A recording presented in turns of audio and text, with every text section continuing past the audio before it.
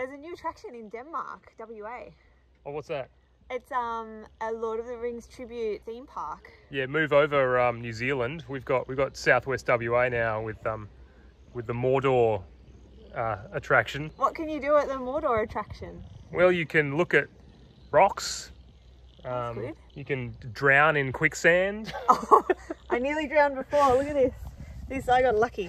You can also get rained and hailed on. That's quite a frequent event happening 5 times a day. So get your tokens for those time slots. And what happens in the thing? They destroy the evil overlord.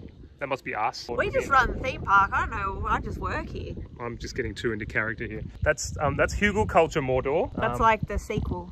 Yeah, that's post Mordor. Lord of the Rings 8. Just like in Disneyland, all of the residents of P Street dress up in character like various Lord of the Rings favourites. Mr. Frodo! That's my only... who else Run, Sam Gadget, and I axe. I'm just quoting Flight of the Conchords. That's I haven't seen it. Yeah. Oh, what is that again? Isn't that the noise Mordor makes? Mordor makes a noise? When the eye of Mordor? I don't think Mordor made a noise. Mordor's a place. How can a place make a noise? Yeah, but when the eye gets angry, it's like, rah! Bring your family along for a family-friendly ticket price of... $2.